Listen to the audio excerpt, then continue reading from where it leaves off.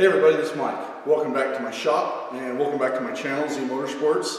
I appreciate you tuning into the video and the channel. And we're going to call this Shop Upgrades number 2, which will actually be the first one in the new shop. But I started this kind of series, if you will, in the old shop under Shop Upgrades number 1. So this is going to be Shop Upgrades number 2. And it's just putting the finishing touches here on my workbenches.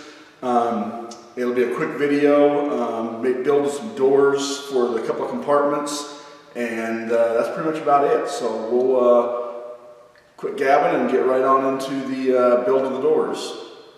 I figured there's probably no sense in showing you how I cut metal. I mean, I'm not this old homie, so I just did it the old traditional way and used a bandsaw. So 22 and 7/8 and a 45, and these are 31 1/4, again on a 45.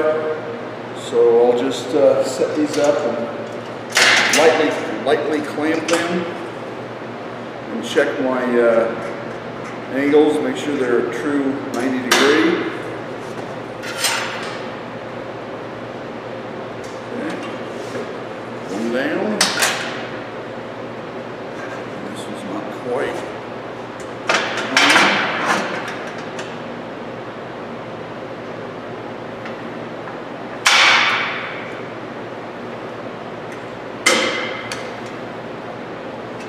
I like to tack, when you put square tubing together like this, I like to tack in the middle of the tube, so that still gives you a little bit of movement this way. If you tack into a corner and you need to go away, you're going to end up breaking that tack, or vice versa if you tack out here on the outside corner.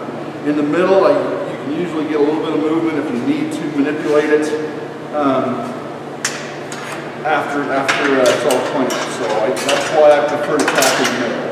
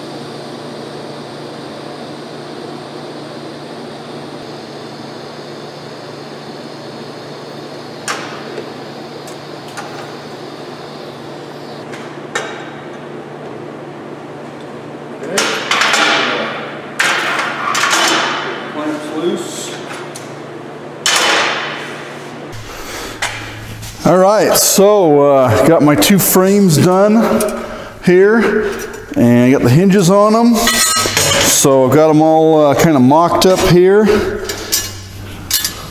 Kind of tuck it in the side here. So that's how they'll sit. And I just have to, I'm going to paint them. I've got some of this hammered paint left.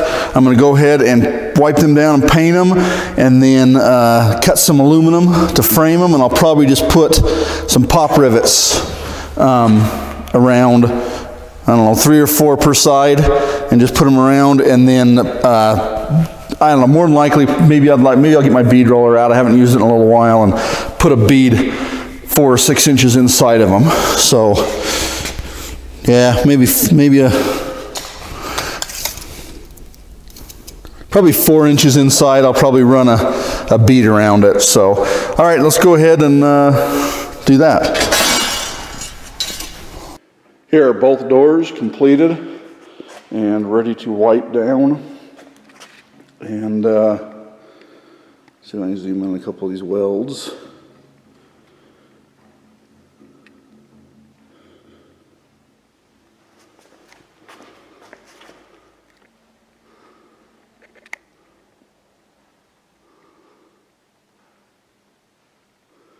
These are ready to wipe down, throw some paint on them, and put some aluminum skin on the exterior and mount them for the last time. One panel cut. I Got the side panel here cut, pop riveted on. Now I'll move on to the two doors. I'm really pinched for time. I got a couple other things I need to get done tonight. But to be honest with you, I got to get a little creative on this. So I came in 4 inches all the way around the perimeter. Found about a 2.5 inch diameter to put a radius on the corners. And I'm going to get a little creative here. The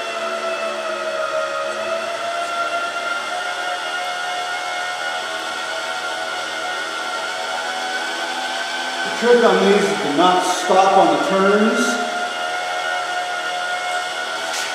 You want to make it in one fluid motion. You don't want to stop and tug and pull, or you'll get little jagged edges on your turns. So by keeping the wheel moving and turning it, you'll get that nice, smooth, constant radius. You won't get any of these. So, okay, I'll go set this one on and see how she looks and start pop riveting it. Compartment doors finished, installed. And all my crap hidden behind a nice compartment door. So kind of get an angle there, you can kind of see the step that was turned into it.